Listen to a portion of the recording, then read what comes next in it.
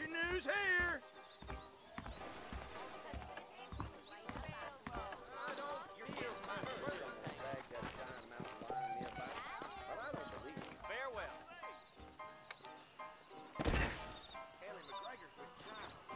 I don't feel too good.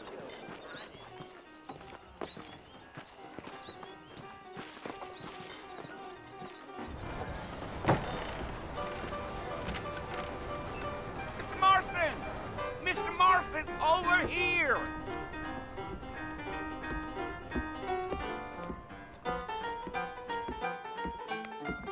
You must be John Marston. Sometimes. I'm Jake. Your friends from Blackwater hired me to guide you. They ain't my friends. We're pleased to meet you, Jake. I got the horses saddled up and ready out front.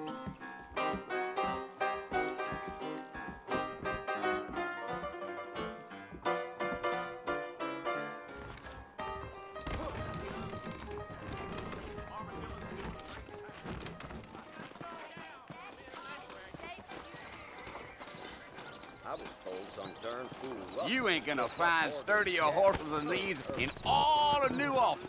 How do you do? Take it slow on the way out of town. No need to kick up a lot of dust. Gee up. Come on, easy up now.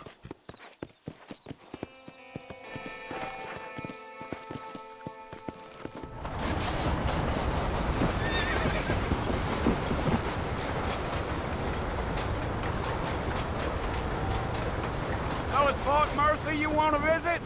That's right. Ain't taking nobody up to the fort in a long time. Strange place for a decent fella to want to visit, if you don't mind me saying. Who said I was a decent fella? It's been abandoned for years now. Folks say it was built during the Mexican War. All kinds of soldiers around back then. Why'd they leave? Well, I ain't entirely sure. I heard they had to go up north to fight Indians, or maybe they got tired of being soldiers and went looking for gold. You know how things is. So what are you doing up at the fort? I'm looking for an old friend. Well, like I said, you ain't gonna find many folk round those parts these days.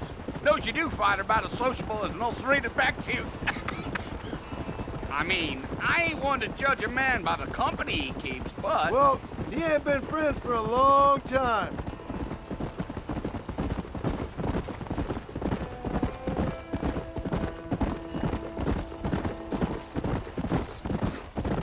Are you planning on spending any time in Armadillo, Mr. Marston? I doubt it. I ain't planning on staying very long. Well, if you're fixing for some female company, you can do a lot worse than Armadillo. Fine as cream gravy they are. Not like Thieves' Landing. Dang, those girls ain't even fit for a drinking man to hole up with. I'm a married man, I'm afraid. Ain't we all?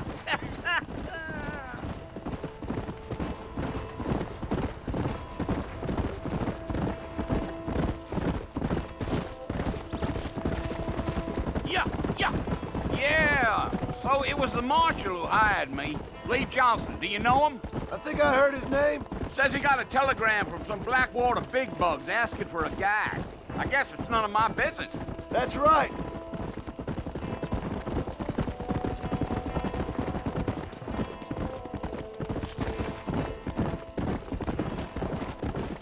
You ain't very talkative, are you? Nope. I'm just chewing the dog, mister. It's how I am. I don't mean nothing by it. Trust me. There's things you better off not knowing. I'll tell you, Mr. Marston, those coyotes eat better than I do. Not far now. You'll see the fort when you get to the top of this hill.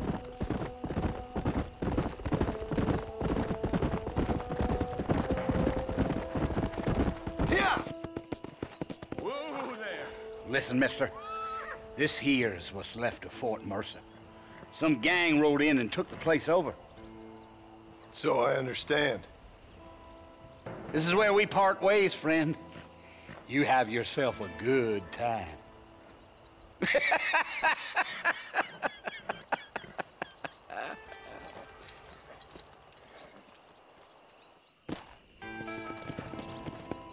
Yeah.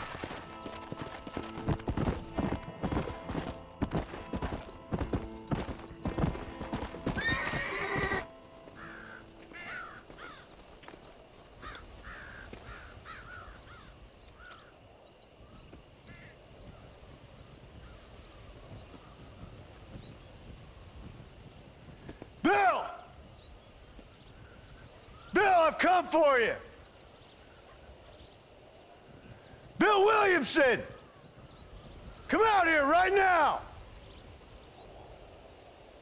Go away now, John. Don't make me kill you. Nobody needs to kill anyone, Bill. You must think I was born yesterday. You always did think I was an idiot. That ain't fair, Bill. You were as my brother. I've come to try to save you. Oh. Do I look like I need saving? Bill, please. They want to kill us all. I can help you. Well, you never tried to save me before.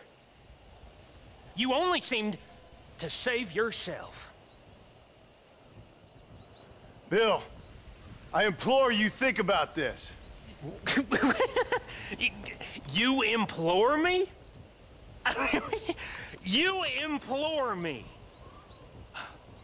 You always were one for fancy words. Oh.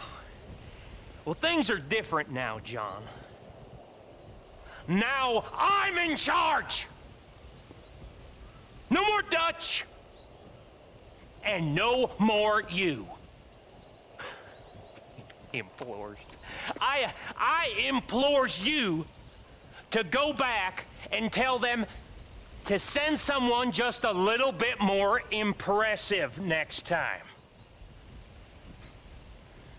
Well? Oh. Poor John.